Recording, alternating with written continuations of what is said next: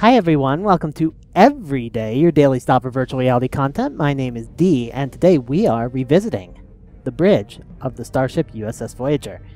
Why are we looking at the Voyager again when we just looked at it like last week? And the reason is because the new version of it has just come out, and it is roughly 100 times cooler than the old version. Believe me, you will understand when you see it.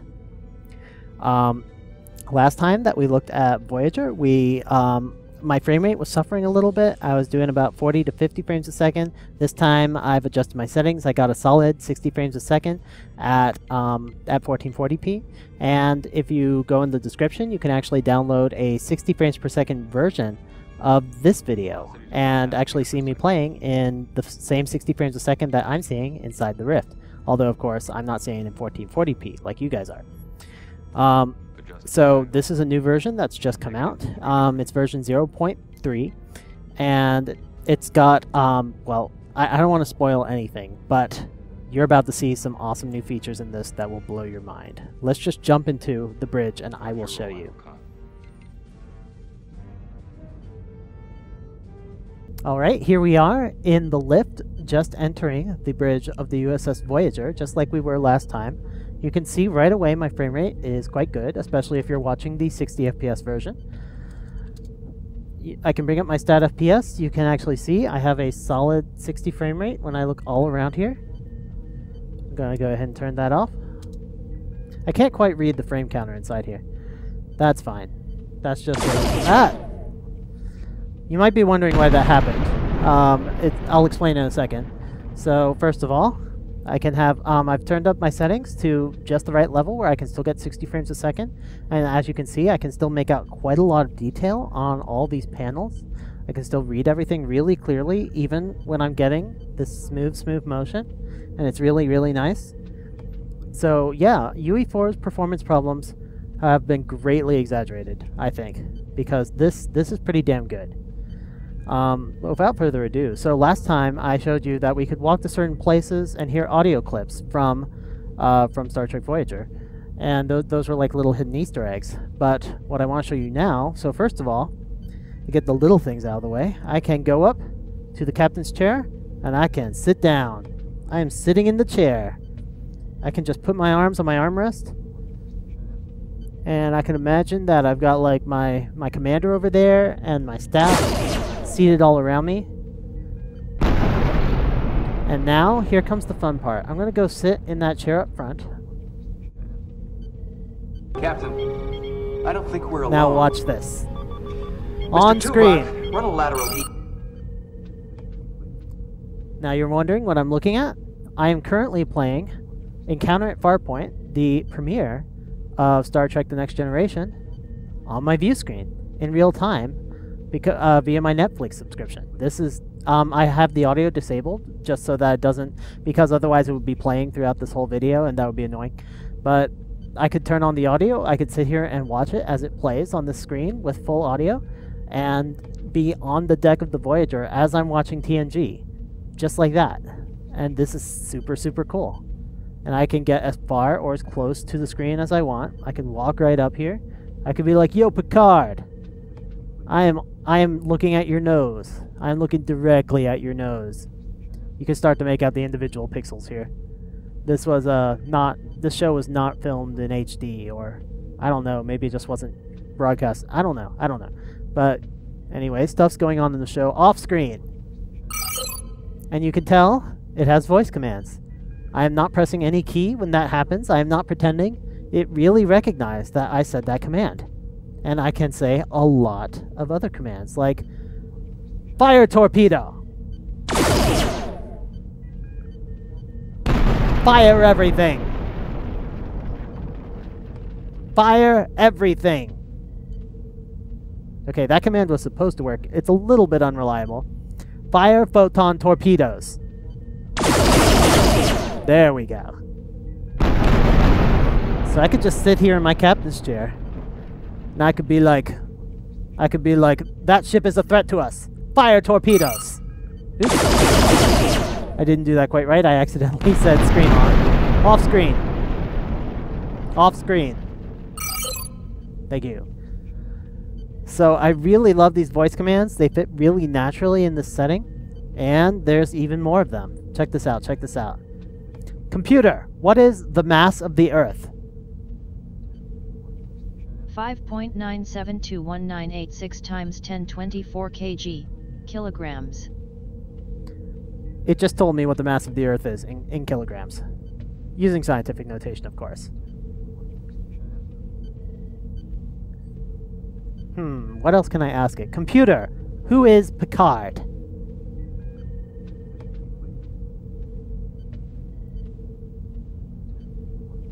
I don't think that worked.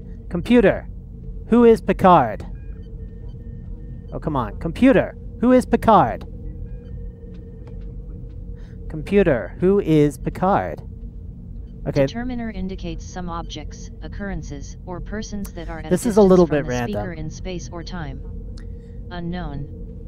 So as you can see, as you say words, the words pop up on this screen. It's doing real-time dictation, which is really cool. You can imagine all the possibilities you could do with this for NPCs.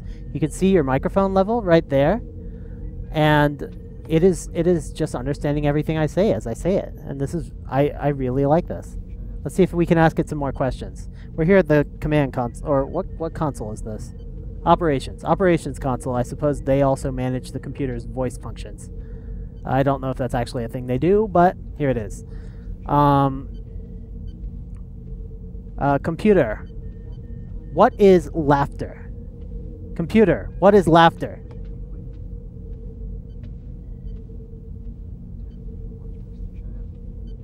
One, noun, the sound of laughing. 2, noun, the activity of laughing, the manifestation of joy or mirth or scorn. Well, that was a slightly redundant definition. Computer, what is the mass of a hydrogen atom? A 1.00794 U, unified atomic mass units. This is so cool. Computer, who is James T. Kirk? James Tiberius Jim Kirk is a character in the Star Trek media franchise, appearing in numerous television episodes, films, books, comics, and video games. As the captain of the starship USS Enterprise, Kirk leads his crew as they explore where no man has gone before. Kirk, played by William Shatner, first appears in the broadcast pilot episode of Star Trek, the original series. There we go. So I can stop it in the middle by saying computer stop. That works. And it's just so I can ask it like almost any question. I believe it's using an internet database to find the solutions. I don't know what database it's actually using, but that's why there's a slight pause before it responds. And on screen, looks like Worf is doing some navigating. There's Deanna Troi. And it has a little trouble with, like, some of the super famous people, it'll recognize you saying their names. Or if they have, like, a normal, like, Western name, it usually does a pretty good job understanding it. But if I ask it, like, who is Jean-Luc Picard, then it usually won't understand what the hell I'm saying. So you have to, you have to sometimes try a few different things to get it to work.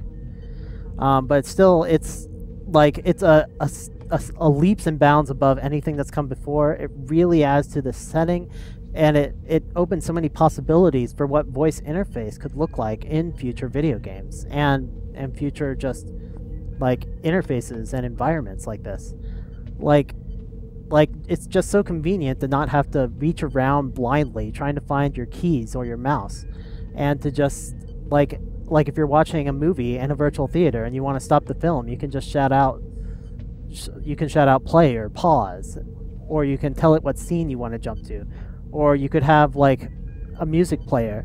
As you're walking around inside a game, you could have your music player integrated into it, and you could just ask it for what song you want to hear, and it starts playing it for you as you're playing the game. That would be really cool. There's just so many cool things you can do in here with this kind of voice technology, and I'm so excited. Like, people have been talking about doing something like this, but this is the first time someone's really executed on it in a way that, while not being like flawless and really like like, I mean, I can point out flaws with the recognition quality. I can point out flaws with how it describes Star Trek characters in a real life frame of reference rather than from an in-universe frame of reference.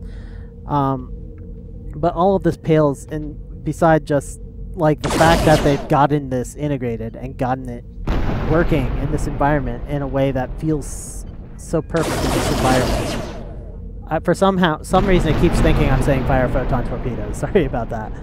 But yeah, this is super cool. I really like this, and everybody, like, this is now like a demo that everybody has to try, because this has just become the tech demonstration for UE4, for voice recognition in VR, for creating environments from shows and then watching those shows inside the shows.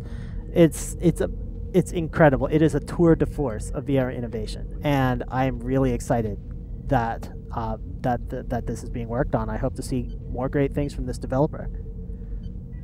Anyway, that's all for today. Everybody go try this demo right now. I don't care if you, well, you better have a Rift, but it's not that cool without a Rift. It's still pretty cool though, as long as you have a microphone. You do need a microphone to make this as cool as it can possibly be. Anyway, that's all for today. And everybody have a great every day. James Tiberius Jim Kirk is a character in the Star Trek media franchise, appearing in numerous television episodes, films, books, comics, and video games. As the captain of the Starship USS